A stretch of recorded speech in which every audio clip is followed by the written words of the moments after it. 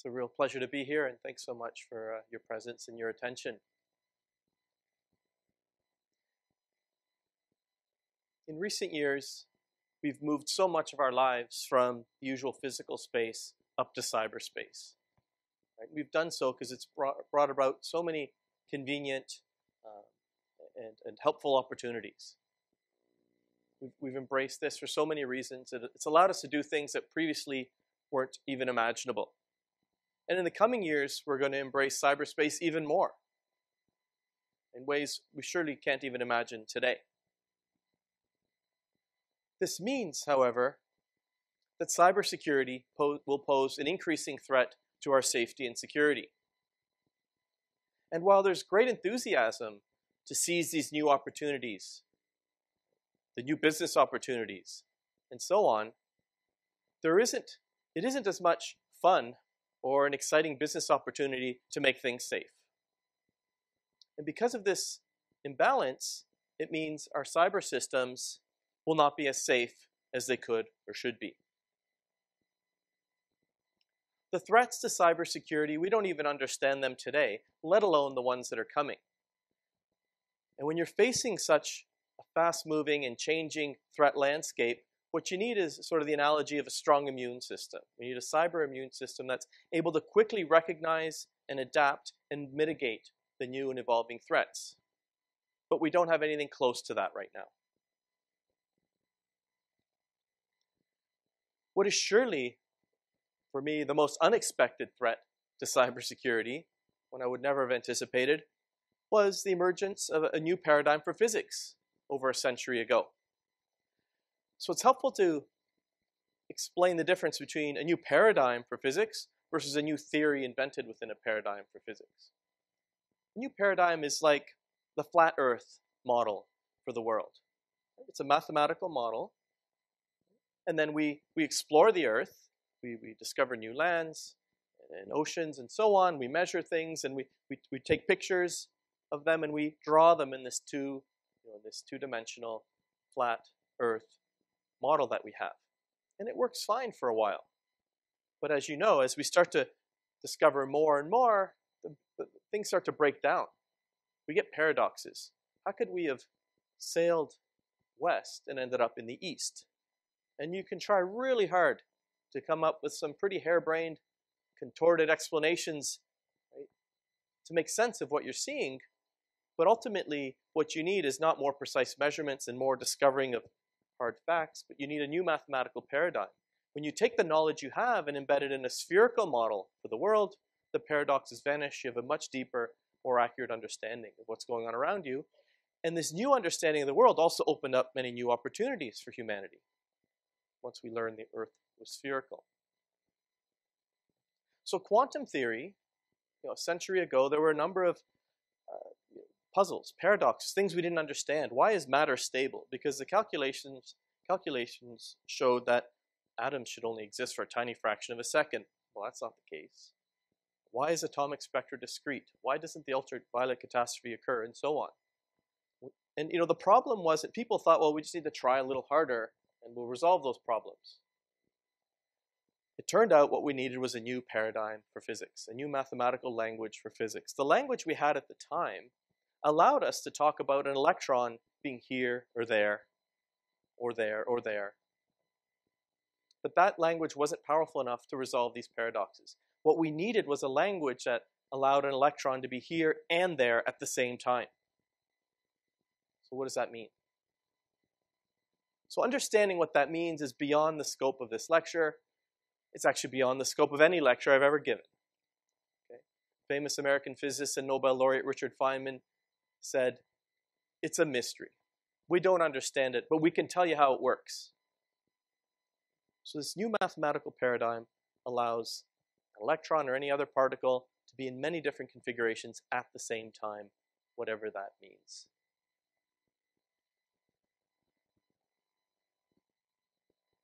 So what does this have to do with cybersecurity and computation? Okay. So a computer is a device that stores information in a physical system, usually a two-state system that we call a bit. Something that can store a 0 or a 1. long as it's two distinguishable states, we label one state 0, the other state 1. In the old days, these could have been a mechanical switch, up or down. And in recent decades, transistors that can be on or off. So we have physical systems like this. One of these ions here could be a bit in two distinguishable states. It can store 0. This one could store 1, 0, 0, 1, for example. But this bit, if we take advantage of the quantum paradigm, of the quantum properties of this system, can actually be 0 and 1 at the same time, with different quantum probabilities of being in 0 and 1.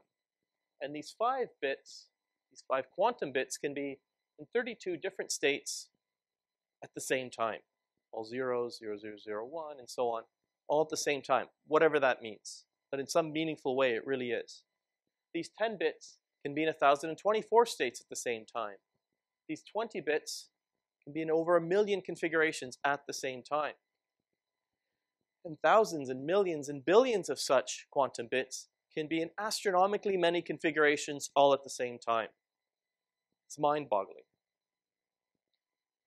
This opens up the possibility that such a device could perhaps solve some problems astronomically faster than we thought it could in the classical paradigm for physics. And here's an example of a quantum bit. So this is just a little loop of superconducting material. You can have thousands of electrons going this way, that's a 0. Thousands of electrons going that way, that's a 1. And scientists have figured out how to get these electrons to be going this way or that way at the same time. There's 4 of these quantum bits here. And these wiggly lines are ways that they can interact and you can perform computational logic. And this is an ion trap. It's again, a mechanism for trapping ions in a two-dimensional surface, essentially an instantiation of this kind of vision. Okay. So the quantum paradigm for physics leads to a new paradigm for computation. The thing with new paradigms is they're very exciting and wonderful in hindsight, but at the time, we don't really embrace them with such enthusiasm typically. It's just human nature that when something is pushing us out of our comfort zone, we tend to look for all sorts of reasons and explanations to ignore the inconvenient truths. We seem to be sort of hardwired for policy-driven evidence, so to speak. So this new paradigm offers us many wonderful opportunities. If we can build these quantum computers, for example, there are certain problems that we can solve astronomically faster. So if we want to simulate quantum materials, design new quantum materials that we can do it much faster with a quantum computer. So we can design, for example, there's the opportunity to design new materials for much better energy capture and energy transport, or the better design of new drugs, or design of new fertilizers, and so on. We can also optimize the allocation, the use of very precious resources much better than we ever thought was possible, such as, again, energy or algorithms for scheduling and so on. Related quantum technologies allow for ultra-sensitive and much less invasive measurements and imaging, medical imaging, for example. These are just a few examples that we know of. The truth of the matter is, just as at the beginning of wireless communication, or of computation, or of the internet, in the early days of these fundamental new discoveries, we really had almost no clue what the impact would be on our lives.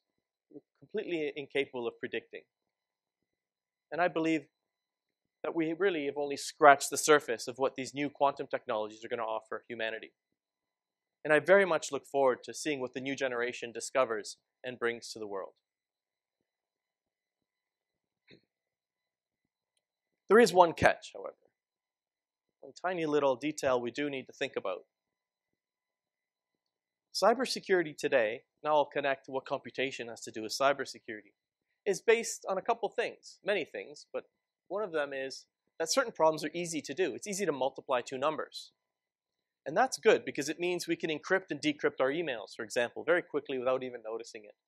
That's good. it also means that it also appears that certain problems are hard. If I give you a large number and I say, well, what are its prime factors? For a large enough number, it just takes forever to do that. That's good, because this is a problem. If a hacker could do that, they could break the codes based on this problem. So the fact that certain computational problems are hard give us a way to protect ourselves in a digital world. And the catch is that a colleague discovered that, Peter Shor discovered that if you could build a quantum computer, factoring actually becomes easy. Fortunately, he discovered it 20 years ago, more than 20 years ago, before quantum computers were reality. And there's large-scale quantum computers still aren't reality.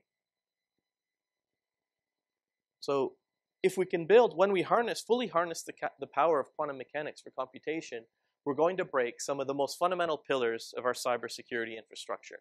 So that's a problem.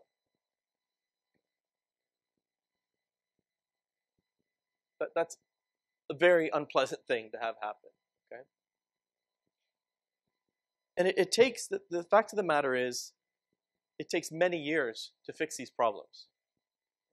I mean, I believe, so one approach is to say, well, these quantum computers, they're never going to happen in our lifetimes, so we can just ignore this. And that's what I thought initially. But then my supervisor encouraged me to study this problem a little more, and then I realized I was wrong, and that I became very confident that we would see large-scale quantum computers while I was still in the middle of my career.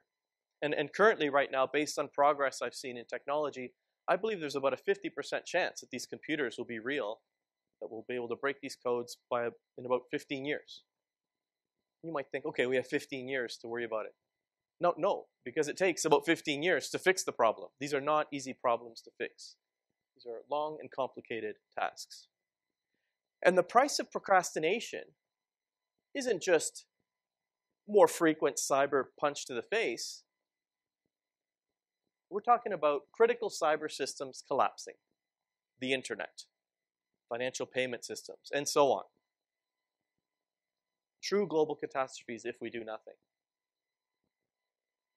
So there are solutions. Like, we know what the solutions are, at least at a high level.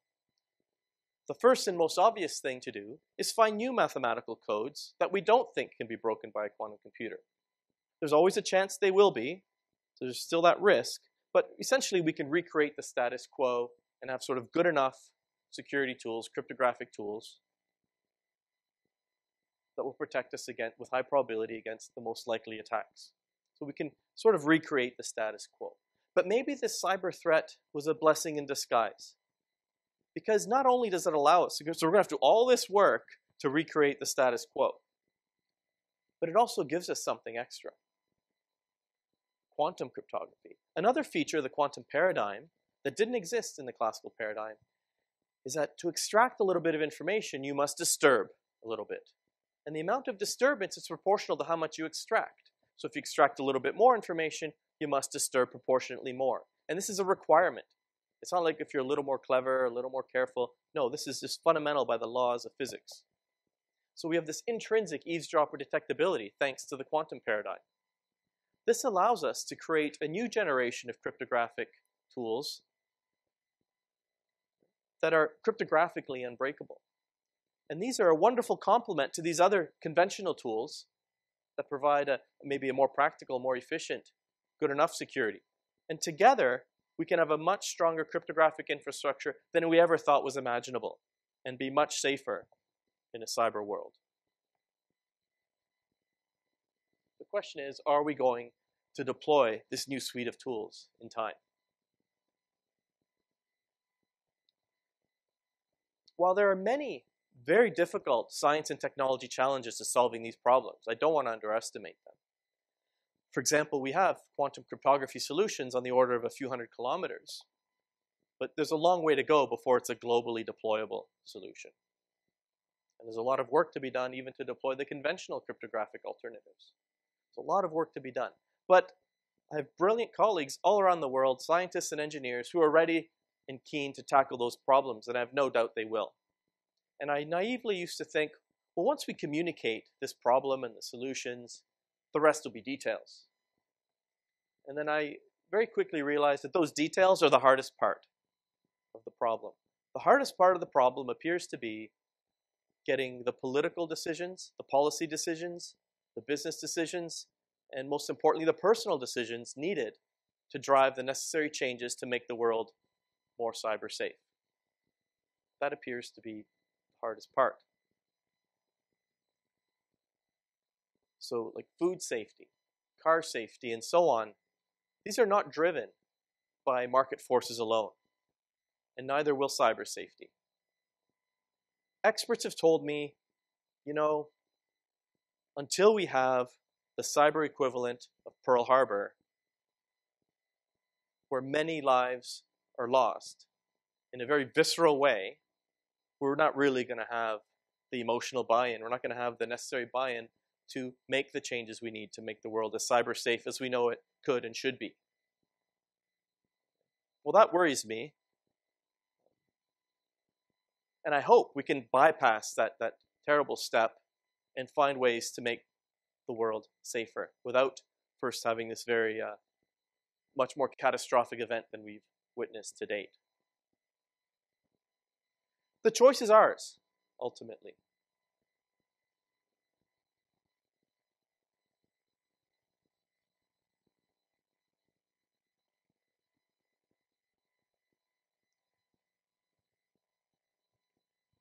We can drive the necessary